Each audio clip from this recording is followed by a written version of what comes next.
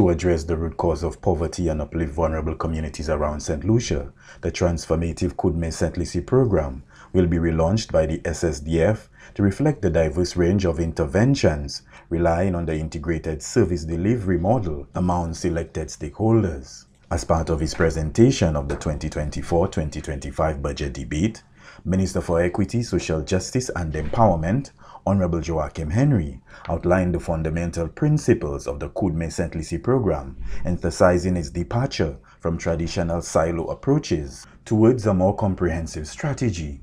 One of the initiatives conceptualized for graduating households from public assistance is the Koudmen Sent Lisi Programme.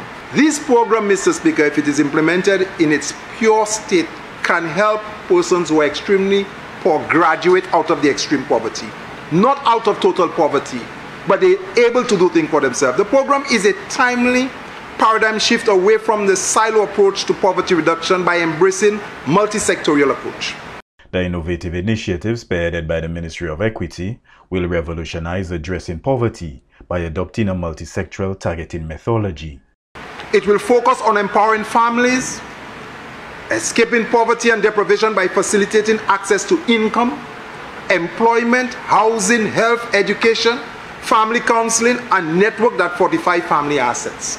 The Koudmen Sent Lisi Programme has emerged as a beacon of hope in St. Lucia's relentless pursuit of poverty reduction, signaling a groundbreaking shift towards a more inclusive and comprehensive empowerment tool. From the Ministry of Equity, Social Justice and Empowerment, Chevrolet Marius.